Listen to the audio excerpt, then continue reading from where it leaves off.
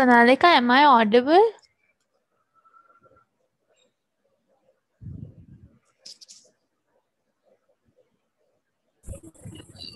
Now you are Betty. Okay, I was telling hi to everyone and I wasn't getting any response. Okay, hi Kavita, hi Sarup, hi Vishwa, hi Sandeep. How are you guys? Hi, Ritvi. How are you? I'm good.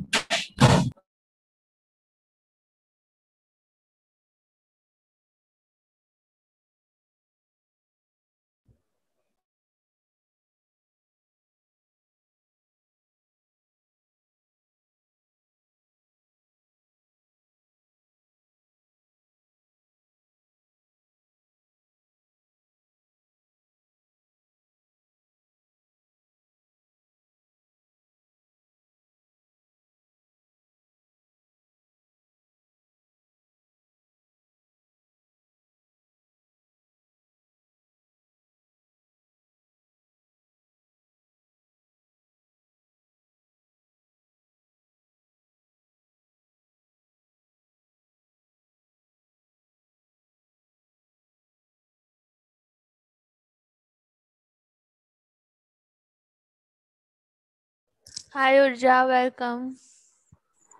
Hi, Ritvi. So nice to be here. Yeah, how are you doing? I'm doing great. How are you? I'm good, good. We may start the session in 10 minutes as soon as others join. Thank you.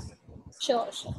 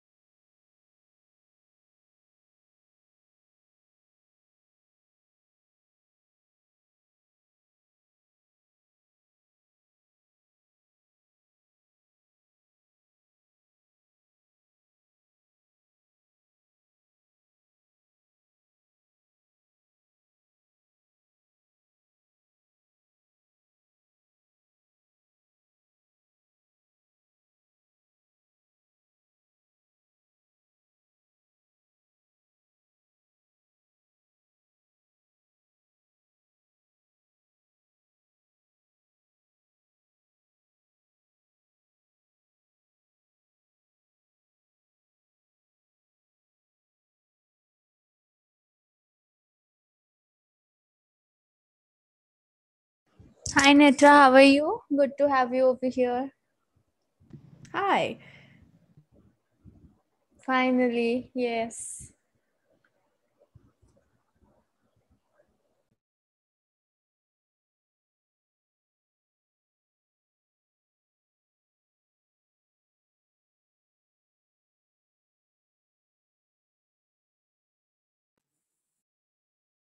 So Nadika, can we please make Urja and Netra as the co-host?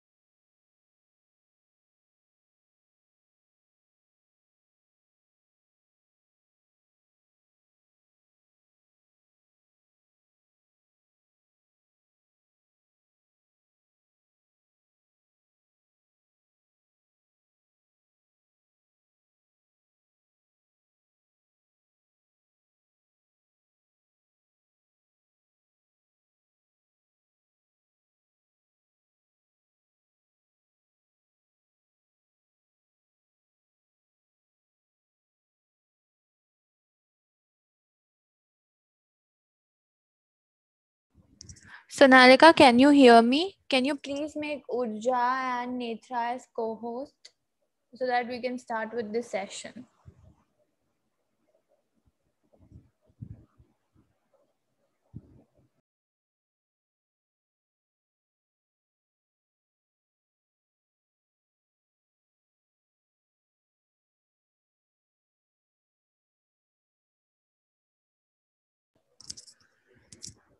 Okay, so hello and welcome everybody.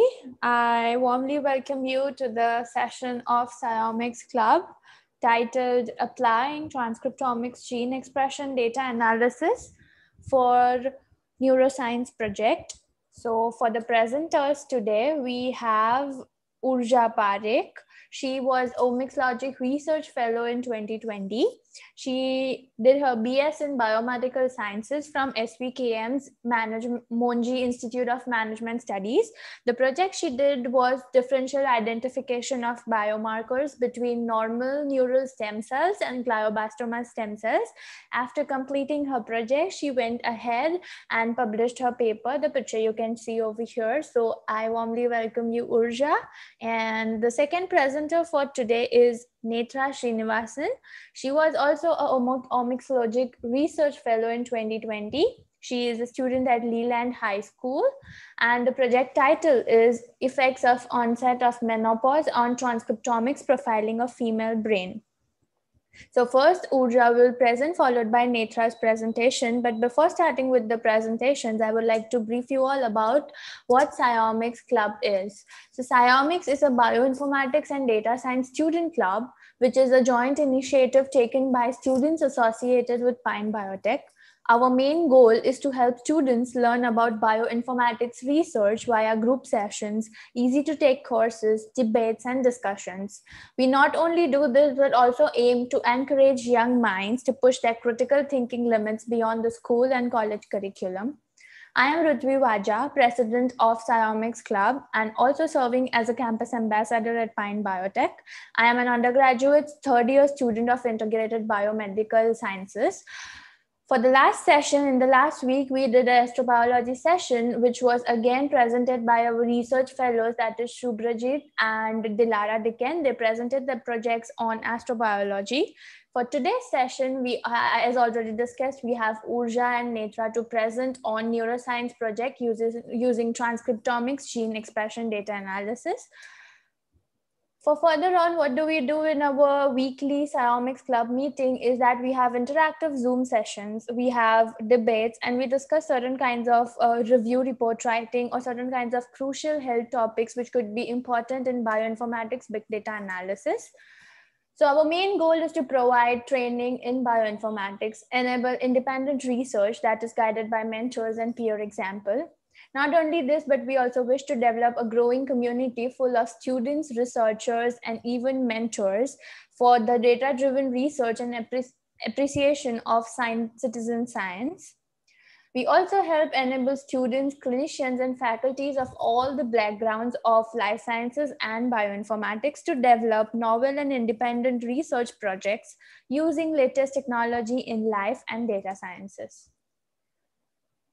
We cover topics like infectious diseases, neuroscience, plant science, precision oncology, microbes, and microbiome.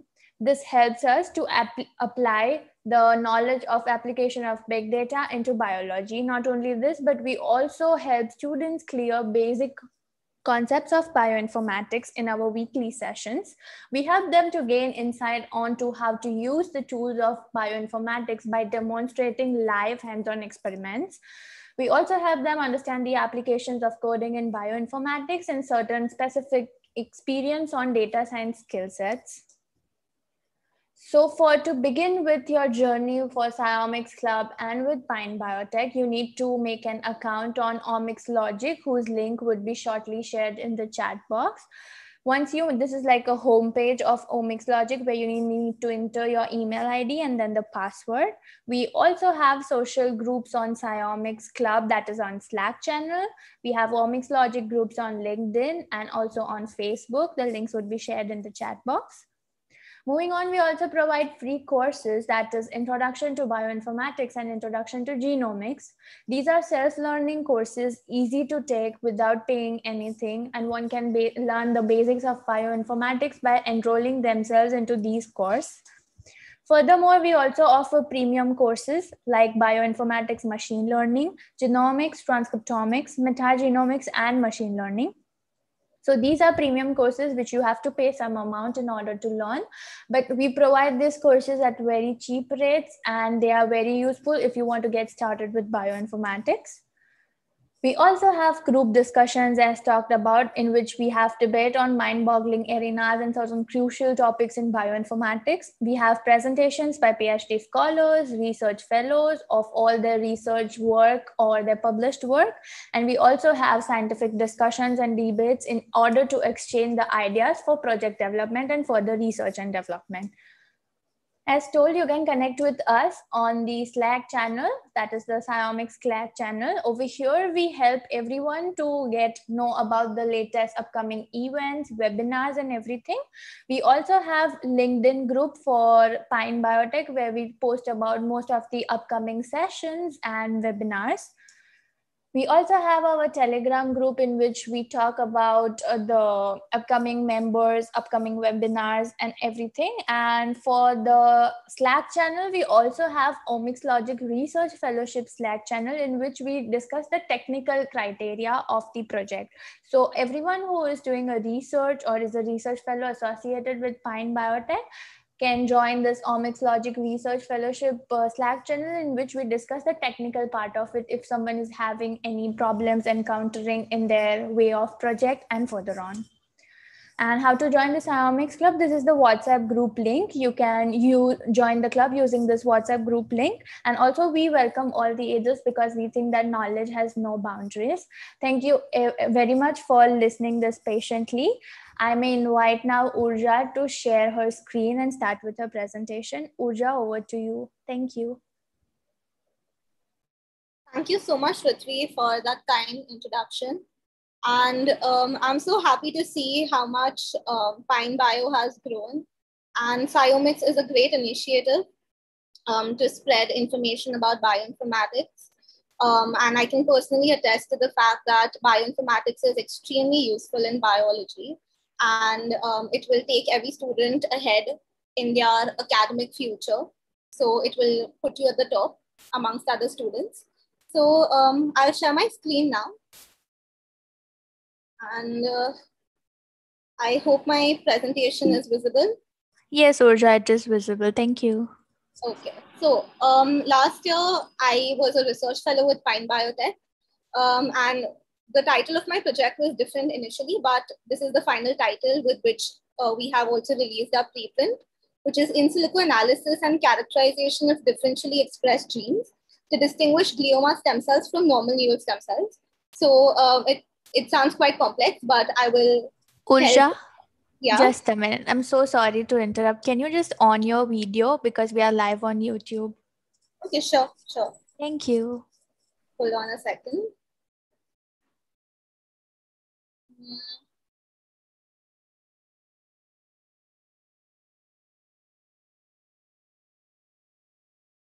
Okay, I hope I'm visible. Yes, good to go. Awesome. Right.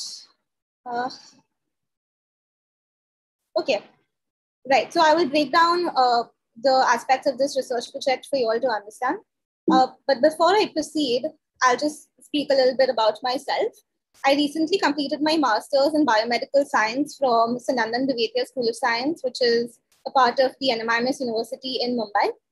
I'm currently working at a hospital in Mumbai, which is Kokilaben Dhirubhai Ambani Hospital, and I'm involved in several research projects here.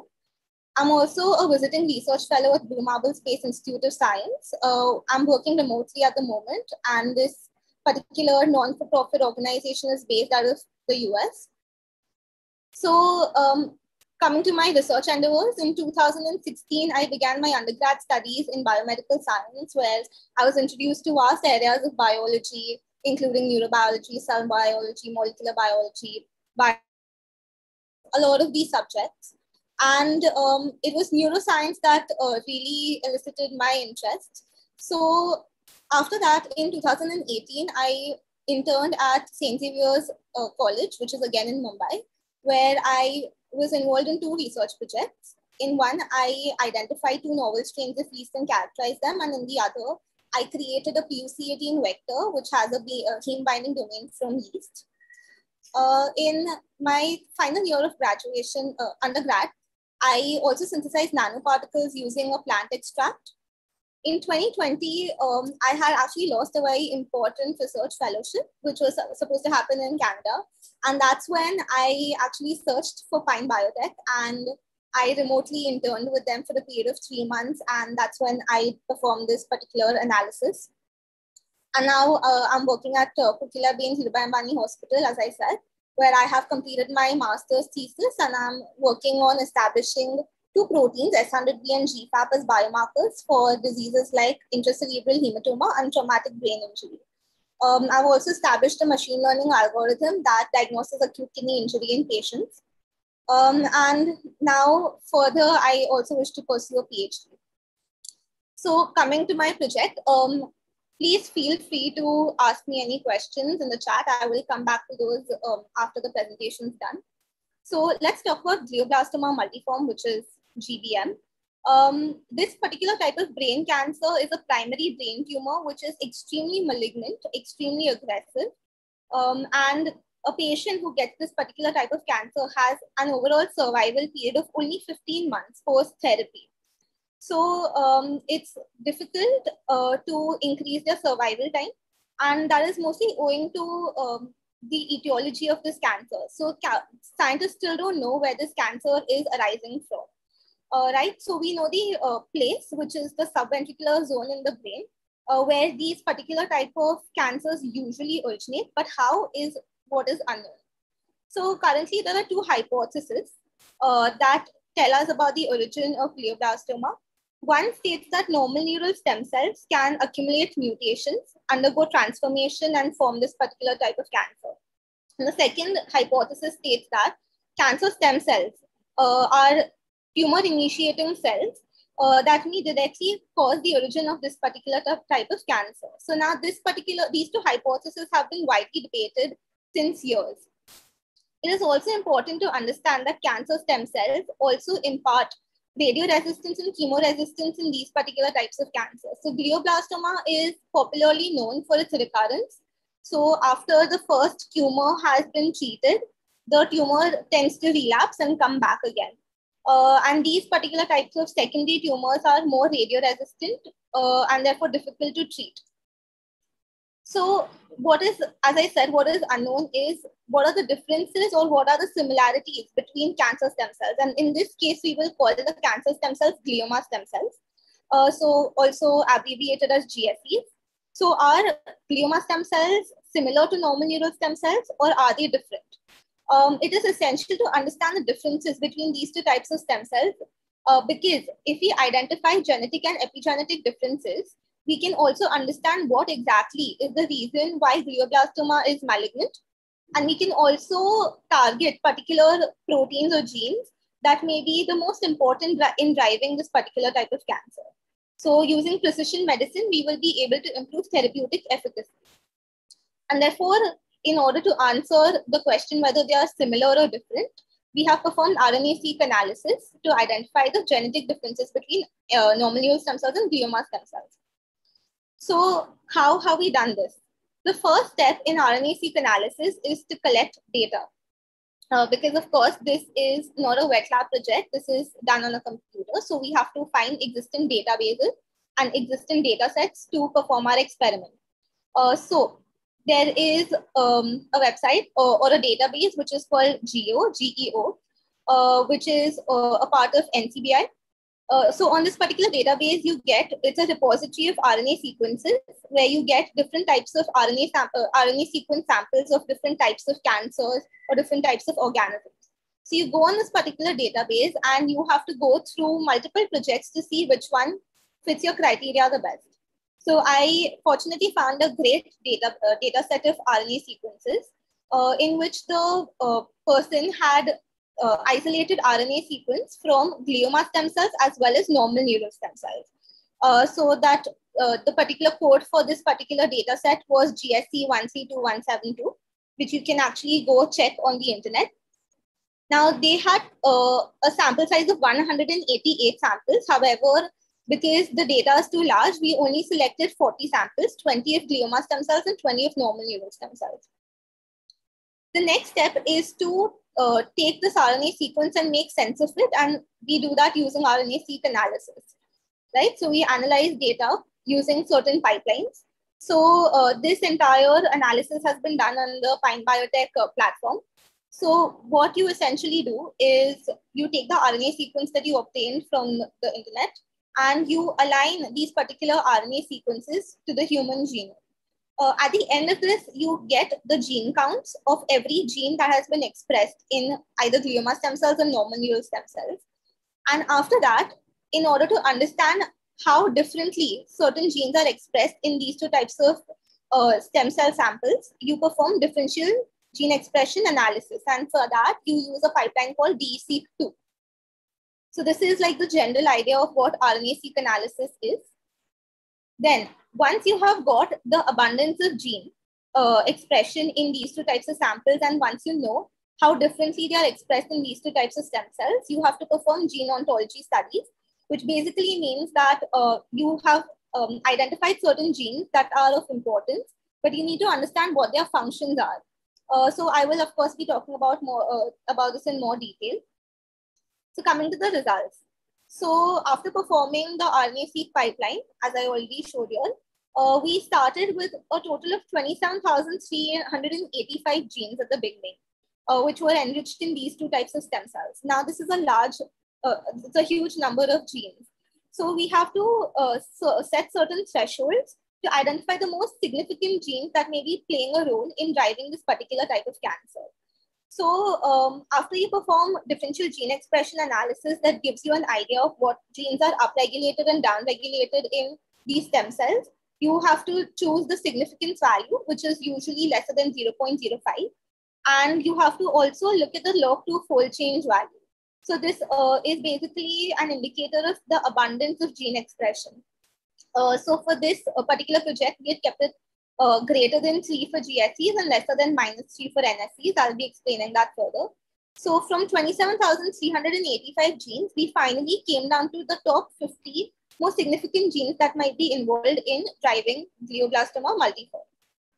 So once you have got the gene expression or the gene abundance from the RNA-seq analysis, the first step that you have to do is principal component analysis, which is a type of dimensionality reduction,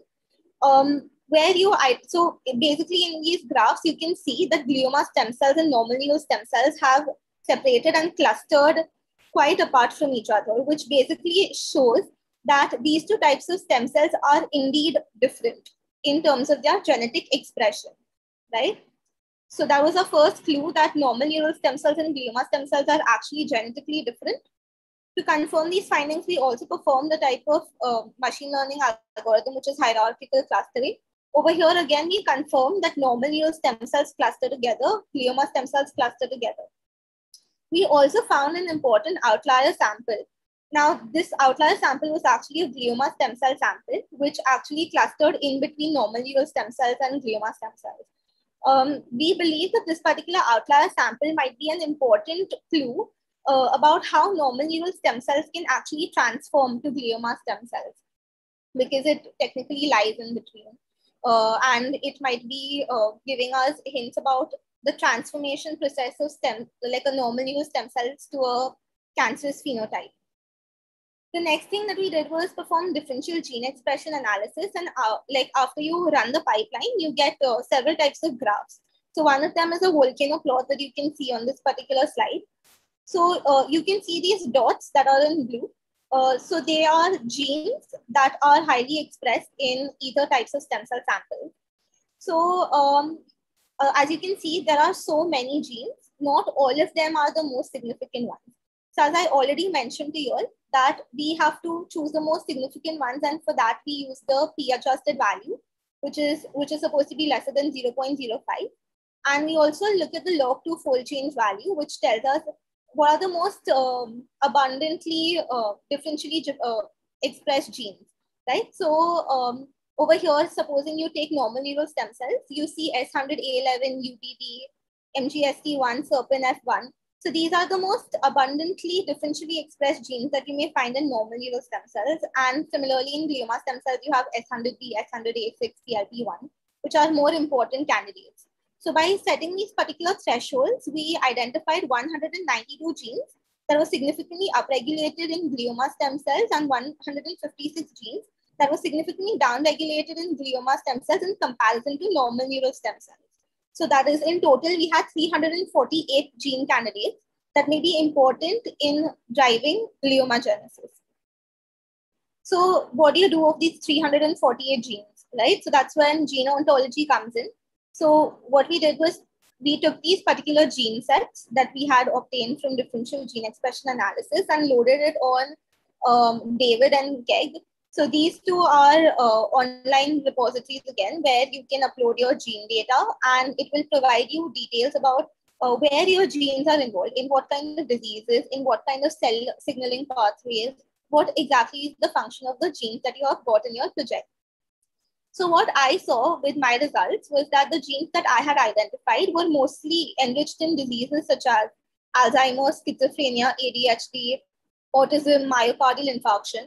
But there was no involvement of these particular genes with gliomagenesis, which gave us the first hint that the genes that we have obtained in our study are novel, and their indication in gliomagenesis has still not been studied. So, okay, so over here you see that there are several pathways in which our genes have been involved in. So the ones that you can see with a star marked in red, so these ankyrin is one protein that was found in my particular gene list, which was shown to be enriched in the glioma stem cells. So this particular protein ankyrin is responsible for cell growth, migration, and proliferation. Then we had SDC4 and alpha-2 beta-1, which is an integrin, which are responsible for angiogenesis again and migration and proliferation pathways. Other integrins that were again involved in tumor cell and invasion pathways. We saw the Wnt protein that was enriched in a particular data set, which is again responsible for proliferation and survival of tumor cells. The VEGF, which is one of the most common angiogenesis factors that drives tumor promotion. So we saw all these particular genes were involved in our particular gene sets. Again, we had TGF-beta pathway. So we had genes like lumacan and caveolin, which were involved, which drive apoptosis and growth suppression, which may be upregulated or downregulated or mutated in our particular types of stem cell samples. So overall, this basically shows that the genes that we obtained in our study or identified in our study are involved in several tumorigenesis pathways. You might be knowing that there are certain hallmarks of cancers, and these particular hallmarks of cancers are pathways by which tumors evade, say, the immune cells, or they continue growth. So we have a clear indication that the genes in my study are involved in the hallmarks of cancers. So again, 348 genes that we considered in our study were again too many. So we again need to identify the most important ones. So what I did was I filtered the only top 15 most highly differentially expressed genes, right? So the ones that are more abundantly expressed in either normal neural stem cells or glioma stem cells, those are the ones that I considered for further literature review. Using those top 50 genes that I selected, I again carried out principal component analysis and saw that the separation of glioma stem cells and normal neural stem cells is still vast, and therefore they differ significantly considering these 50 genes and their expression, and that the genes that are upregulated in glioma stem cells are downregulated in normal neural stem cells, and the ones that are upregulated in normal neural stem cells are downregulated in glioma stem cells, which you can see in this heat map. So then what I did was I performed the literature review of those 50 genes. And what I saw was that while we had identified several candidates which have an already known association in gliomagenesis, for example, S100B, S100A6, GPNMB, which were upregulated in glioma stem cells. And there were genes like S100A11, UBB, SERPINF1, which were downregulated in glioma stem cells. These genes have already been studied by scientists and have a known involvement in this particular type of cancer. But more importantly, we found genes that have still no known studies performed and are actually, if we study it more, we will actually find they are involved in gliomagenesis. So these genes which have no previous known association with gliomagenesis are ITM2A, KRBOX1. We also found several unidentified genes. So these are completely novel genes which have still not been discovered by scientists. So these particular genes actually need to be studied in more detail by people who are working in labs and identify their roles in gliomagenesis. So to conclude my findings, I identified 348 significantly differentially expressed genes in glioma stem cells and normal neural stem cells, right, with stringent threshold values. These genes that I found in my pathways were involved in hallmarks of cancers like TGF, beta, Wnt signaling, and angiogenesis pathways. I identified several genes that have no known association with gliomagenesis and therefore are very good candidates to study in order to understand better how this cancer progresses in the brain. I believe that future studies on these particular candidates can reveal important targets for therapy, so they can act as good biomarkers for either diagnosis or prognosis, or they can be targeted via precision medicine. Finally, the outlier sample that I mentioned earlier, I think having more studies on that particular type of samples would reveal hints regarding how normal neural stem cells can transform to glioma stem cells or directly to the cancerous phenotype. So those were the results of my studies, and these are just 3 most important references in my study. At this point, I would like to acknowledge the entire team at Pine Biotech, Dr. Mohit Mazumdar, Ilya sir, and Harpreet Kaur, who have been extremely crucial in this project and for their help in supporting me throughout. And I would also like to thank Prithvi and the entire SCI-OMICS team for inviting me and allowing me to present my work. I would also like to state that I have presented this particular work at several international and national conferences, and I have won several awards for the same. So yeah, I think Pine Biotech has been so helpful in helping me develop my own profile, my research profile. And this particular research study has also gained a lot of accolades. So I believe that all of you all should learn bioinformatics because it's a great field. It's a very interesting field. And if you're ever planning to apply for a PhD, bioinformatics is a very crucial skill to have. So yeah, I hope this session was helpful. If you all have any questions, I can answer them now, and you can always email me on my email ID, which is mentioned here. Thank you. Urja, that was an amazing presentation, and how significantly you have grown makes me so happy to see how much you have progressed and all. So thank you so much again for presenting. I had a question that what exactly does need to be studied for that outlier in order to see the transformation from neural to glioblastoma prognosis? Right. Again, that's a great question, Ritu. One thing that we have not done in this particular study is look at the genetic differences in comparison to the complete tumor population, right? So we have only looked at stem cell populations. If we compare this particular outlier sample along with the normal neural stem cell sample, so this particular outlier was a glioma stem cell sample. So what we can do is correlate the genetic findings with the normal neural stem cell samples as well as the glioma phenotype, the actual tumor, the entire tumor, instead of just looking at the stem cells. Correct. With that, we will be able to see how much similarity is there in the genetic expression. How much is it close to the glioblastoma phenotype and how much is it close to the normal neural stem cell phenotype. So we will actually be able to see like a progression of genetic changes. So if in a normal neural stem cell, a particular gene is is downregulated, maybe in this particular outlier sample, it is mildly upregulated, and maybe in the entire cancerous phenotype, if we compare, that particular gene is very highly upregulated. So we can actually see those kind of differences and understand whether is it like a progressive behavior in the pattern of gene expression.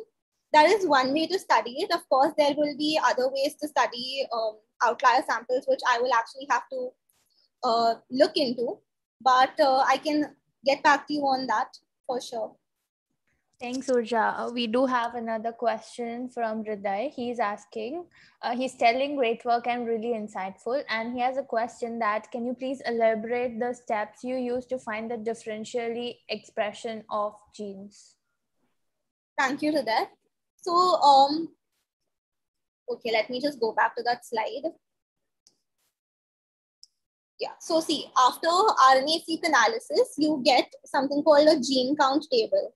Okay, so after that, you are supposed to, I'm talking only technically, what you're supposed to do is, you take the gene count table and then you have to actually normalize your gene counts.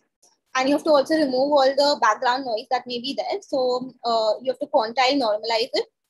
After you have processed your gene counts, you have to basically upload those gene count data onto the platform, and you have to run this pipeline, which is the differential gene expression pipeline, which is DEC2. So what this pipeline essentially does is tells us how different is the expression of a particular gene in comparison to the control sample.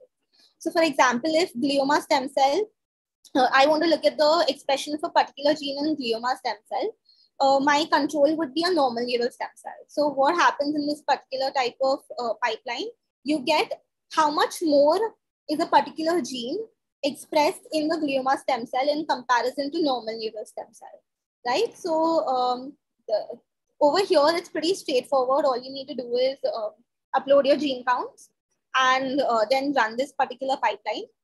And after that, after you get that particular pipeline, you'll again get like a huge amount of data, right? So when you get that data, you will get several columns where you will have different parameters of each gene.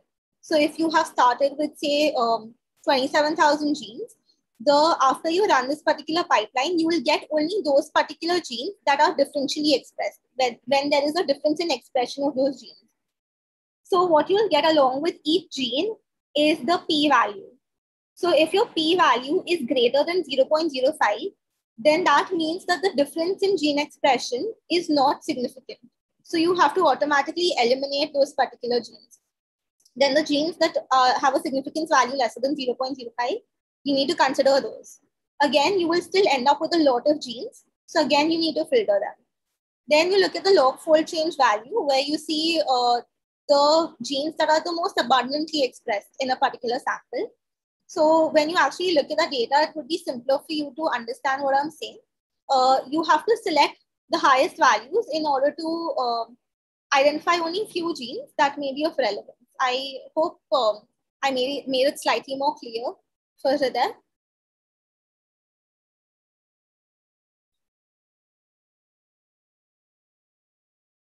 Urja, one more last question we have from the YouTube sharing.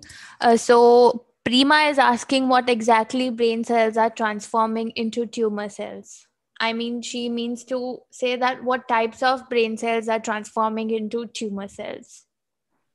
Okay, so Rima, good question. These are stem cells.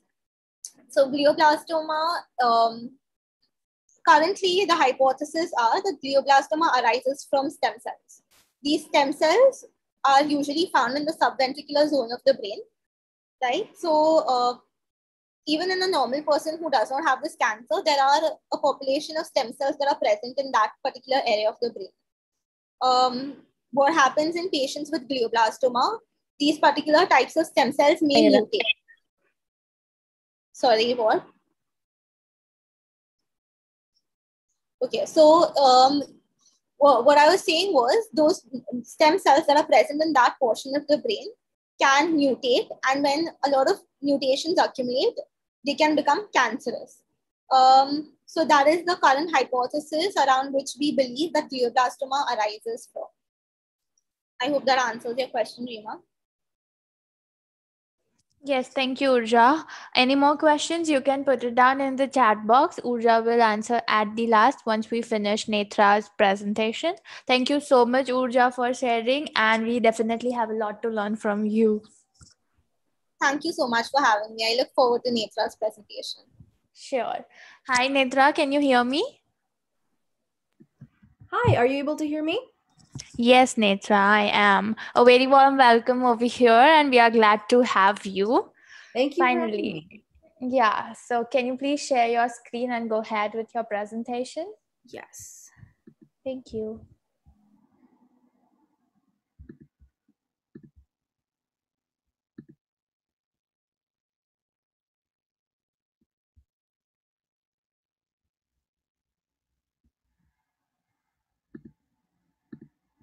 All right. Are you able to see my slides? Yes, Netra, it is visible. All right. Awesome. So, hello everybody. Thank you for having me. My research project is basically investigating the effects of the onset of menopause on the transcriptomic profile of the aging female brain. So, I am Netra Srinivasan from Leland High School in San Jose, California, in the US. And I am interested in bioinformatics because of the flexibility it provides to do biological research. And the interdisciplinary field of bioinformatics allows me to explore data and draw conclusions in a new way. And I've been attracted to research for years because I'm able to learn new things hands on and draw conclusions from my work, which is very satisfying to me. And I look forward to the future research that I do as well, learning from this experience. So, to start off with the significance of the problem, so we know that there's a divergence in the occurrence of neurodegenerative diseases between males and females, but the mechanisms so far are unknown. So Mishra et al. Validated the divergence between human males and females through microarray profiling, but for example, more than 5.5 million Americans are living with Alzheimer's disease, of whom 2/3 are elderly women.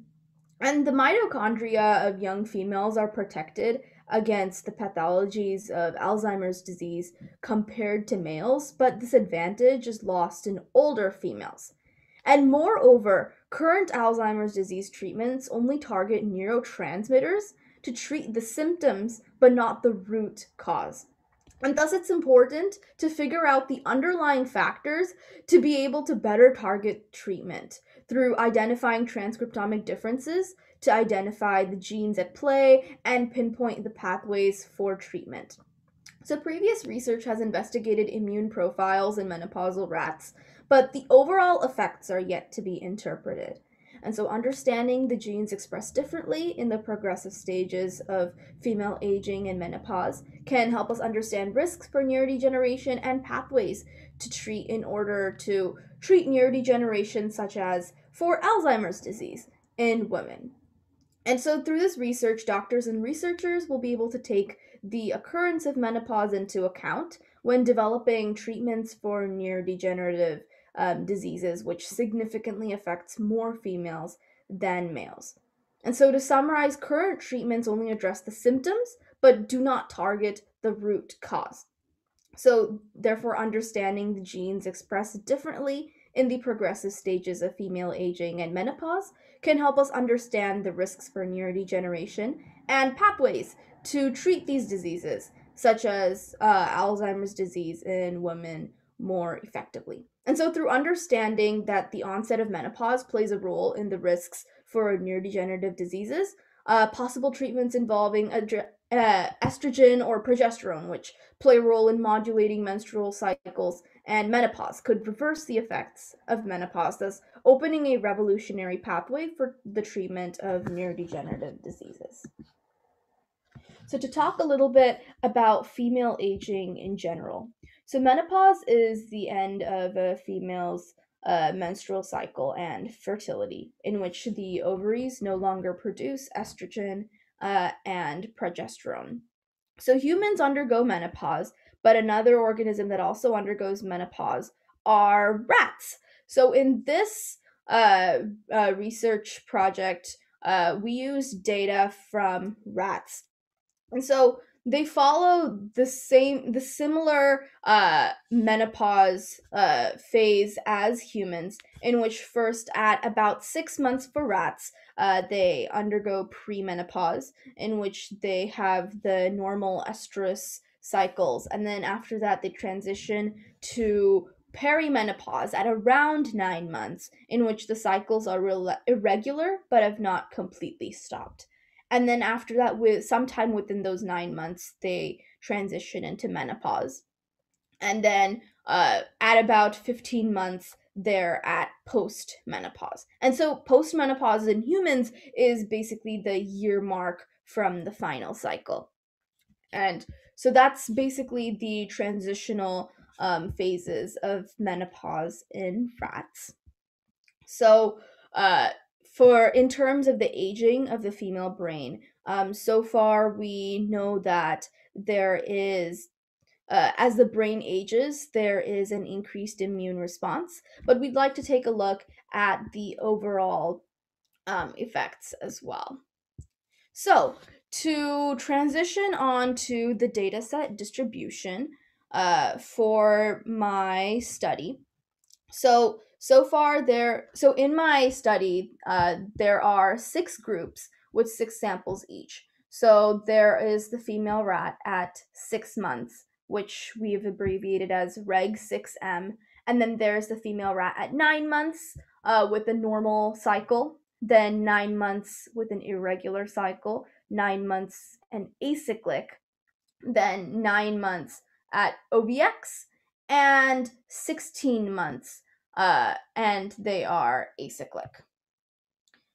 So basically, the OVX is important because it acts as a control group in which it highlights the most important clinical features of estrogen deficiency induced or postmenopausal conditions.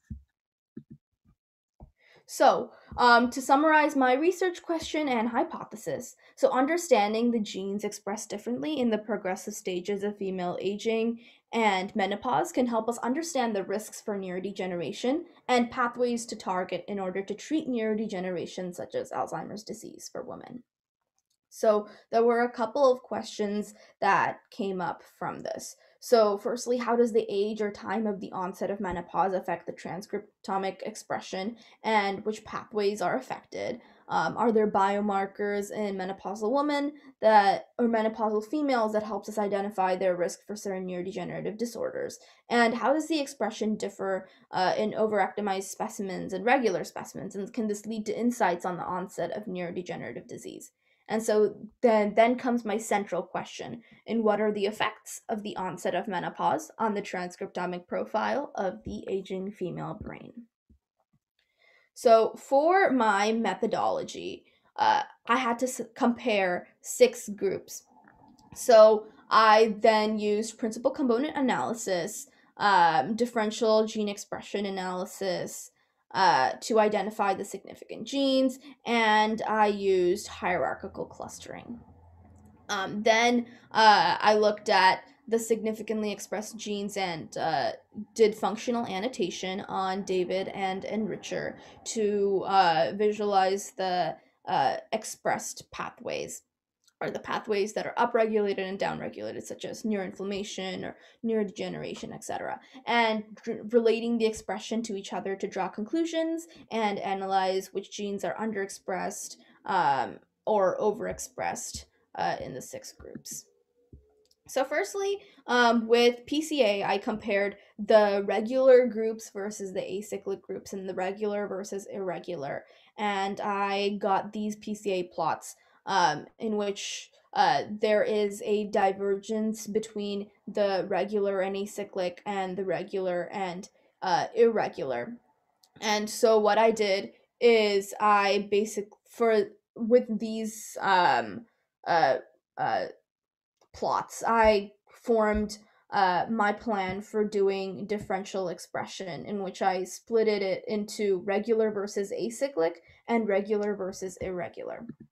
So with further PCA, using the significant genes, we can see that there are 2 clusters, and there's also a divergence between the regular groups and the overactimized group with the 2 clusters. And also through differential expression, I obtained these 2 plots showing the significant genes. And these are also other plots obtained by differential expression.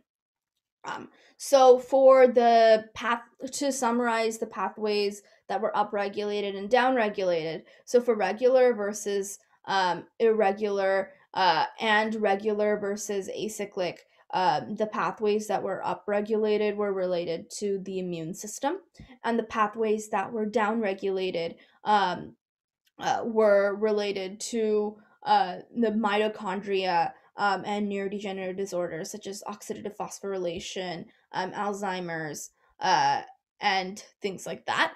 So they share 583 genes downregulated and 550 genes upregulated. And so the downregulation is the oxidative phosphorylation, Alzheimer's, and Parkinson's. So things related to mitochondrial dysfunction.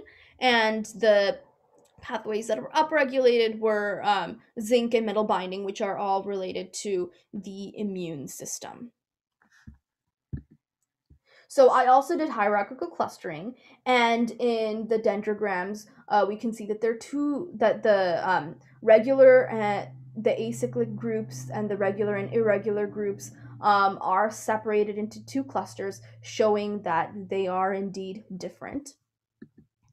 And also through the pathway analysis visualized on Enricher, we can see for the regular versus irregular which pathways are upregulated, which are downregulated, and same thing for regular versus acyclic, which pathways are upregulated and which pathways are downregulated.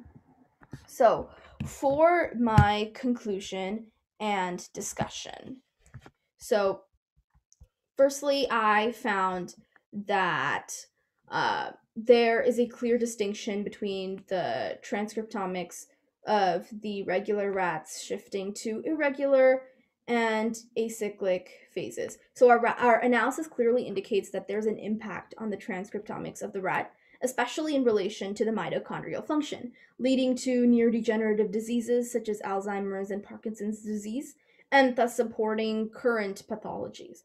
And so with the upregulation of zinc-regulated pathways, the immune response was heightened. And it's also evident that menopause and not only age is a factor for the differential expression due to the divergence between the overrectomized and the regular groups, thus controlling for age and signifying a difference between the regular and postmenopausal conditions. And so the study sheds light on the targeting of possible treatments for neurodegenerative diseases caused by oxidative stress.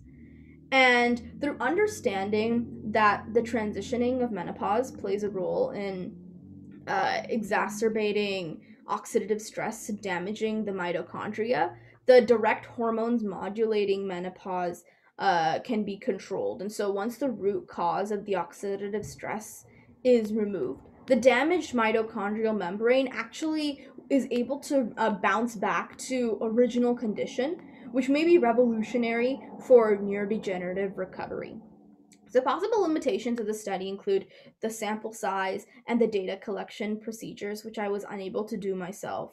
And it's also based on only rat samples, and it's not validated on human samples yet. So further exploration on the lack of estrogen and progesterone themselves require exploration. And so that's for further research. I'd like to generate a controlled data set with menopausal rats supplemented with estrogen and progesterone to investigate the effects as well as investigate this phenomenon in humans. So thank you for this opportunity to present my project, and I'm open to any questions that you have. Thank you so much, Netra. That was an amazing presentation too. Good work. So I have one question. Can we conclude from this project that every woman who enters her menopausal stage would have chances of getting neurodegenerative disorder, or can we not put it in this way? We can say that there is. Well, the thing is that we can't really conclude. We can't really say anything in conclusive terms that every single woman, because firstly, this has to be validated in humans, because this project is currently done in rats. But we can say that there is a possible chance of that phenomenon to occur, and so through doing through doing further research on this phenomenon in humans, we might be able to make that conclusion. Thank you. And also, we do have one question from YouTube online streaming. Prima is asking that does menopause occur in all female organisms at some particular time or age period in which these mechanisms take place? I'm not sure if menopause happens in every organism, but I do know that it happens in most mammals. And so menopause, it typically is towards the end of the fertility cycle for organisms that do have menopause because of the general aging. So I hope that answers that question. So because rats are mammals and humans are also mammals, menopause occurs.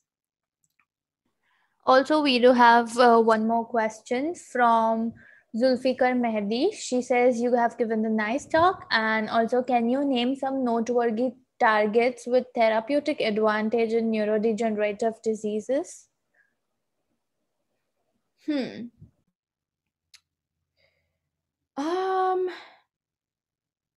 So far for neurodegenerative diseases, like for Alzheimer's, the way that they treat it is by treating the symptoms. Like, for example, they target acetylcholine or dopamine, but that only targets the symptoms, whereas for the root cause, which could be related to menopause, they could possibly target the pathway involving estrogen and progesterone modulation, because with menopause, estrogen, the difference between, regular cycling and in menopause is that estrogen and progesterone are not produced. And so possibly through adding estrogen and progesterone back into the pathway, there might be some therapeutic advantage to that. But since it hasn't been tested, we don't really know for sure. Oh, can it be any protein or gene regulation? No, I haven't investigated that in my study. Thanks, Netra, for answering that question. What I think for Zulfikar is maybe you should go through some literature review on this particular topic of neurodegeneration and protein regulation. There are many on NCBI because this question is very broad in itself and it just cannot be answered from one perspective or one project of a view. So that would be helpful for you, I guess. And if you need some more literature review, you can surely reach out to me. I'll help you. Thank you. Any more questions for Netra?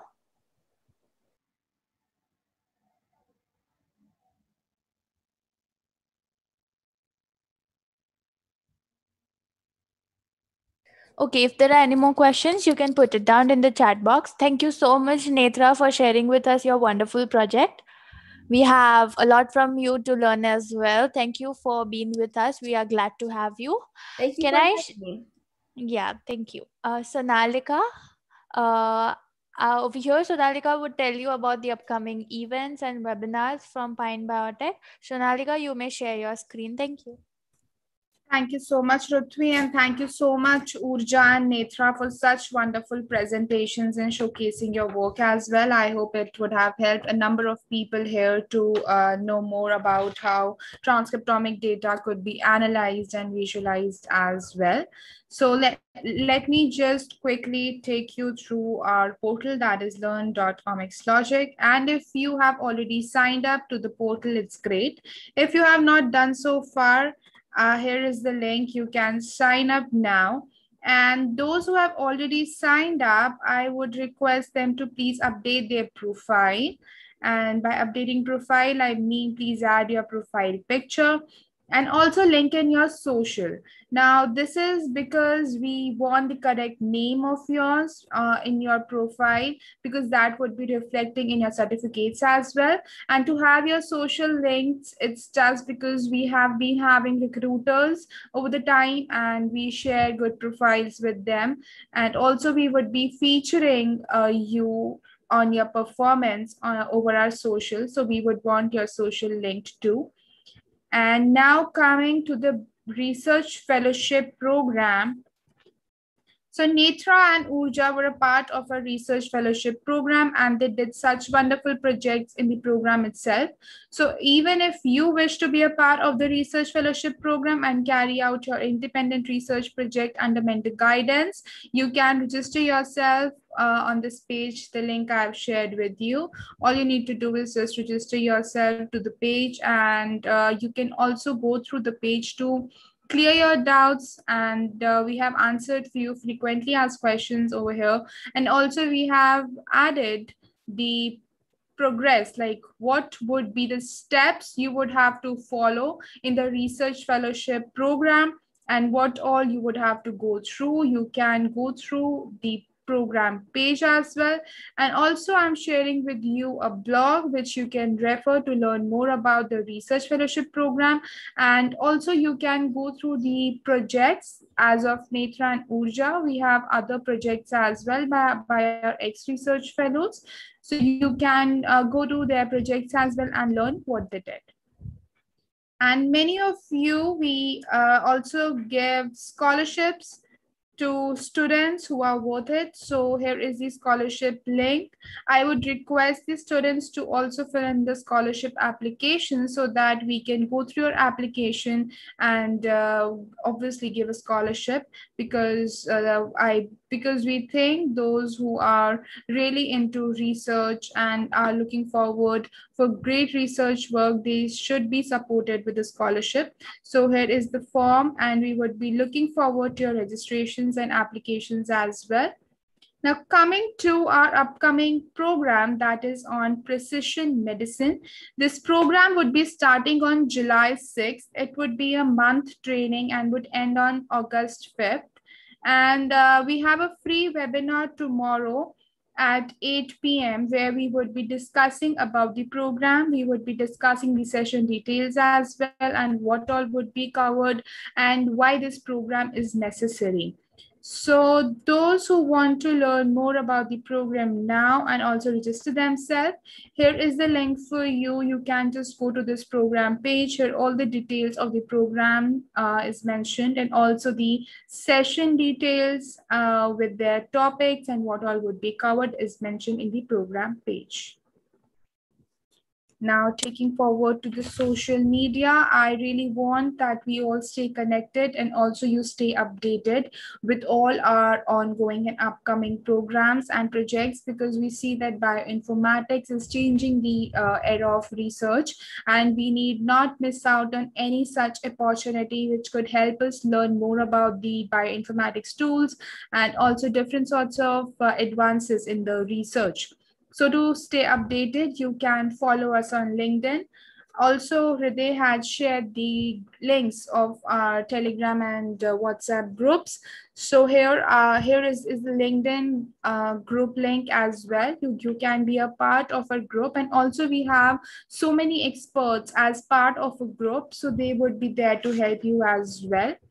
And on Facebook, we are by the name of Pine Biotech. You can follow us there as well.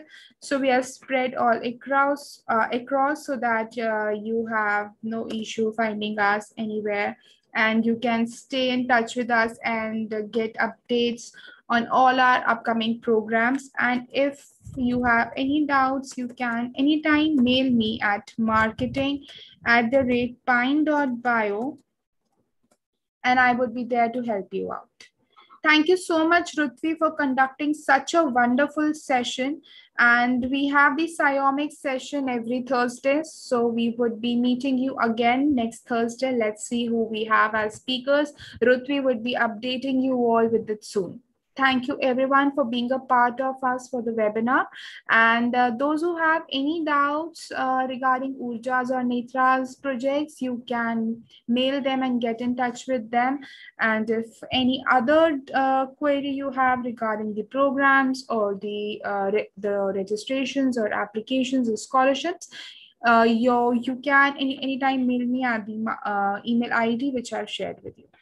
Thank you so much, everyone. Thank you, Ruthvi. Thank you, Sonalika. Bye. Bye, everyone. Take care. Bye, Ruthvi.